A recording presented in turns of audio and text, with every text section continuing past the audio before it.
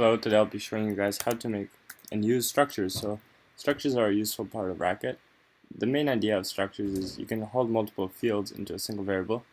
So if you're familiar with imperative languages, you'd probably understand the main concept of storing multiple fields in a single object. It makes encapsulation a lot easier. So the basic syntax for encapsulating all the data is you would use define-struct, and struct is kind of like a structure. So we would have the structure name, and inside here we would list the parameters.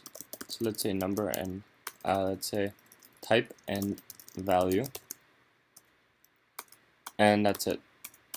Now in order to define the structure, so we define the structure, now let's actually use it. We can define a constant, so let's say demo, and the value of this will be make card hearts, let's say 7. So this is just a normal constant, nothing special. Now, oops, seems like ScreenFall crashed. We can actually just do demo now and see what happens. So we see demo is a make card heart 7. Now an important part of this is we actually want to be able to get information from it. So if I do card type and then I do demo, this will actually return hearts. And now this is what you do. You specify the object name, do a dash, and then you do the field type. So when you make the variable, you do make card, but when you want to access it, you actually append it afterwards. So let's try that also in value. So demo, you got a 7, and it's a very interesting concept.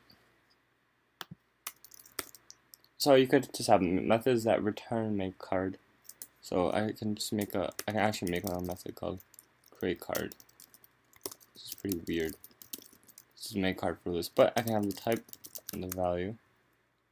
Now inside here I can have make card type value, and just returns it. So let's try and run this, see what happens. Create card. I want a hearts 7. Returns make card. Now you could do equal. Create card hearts 7 demo, and it returns true. Now this is the simplified version of this, isn't it? You can't go any more simplified. So I hope you guys enjoyed this video. It's very simple, the main idea of it, and you can combine multiple different types in these parameters. So I hope you guys enjoyed this video, and thanks for watching.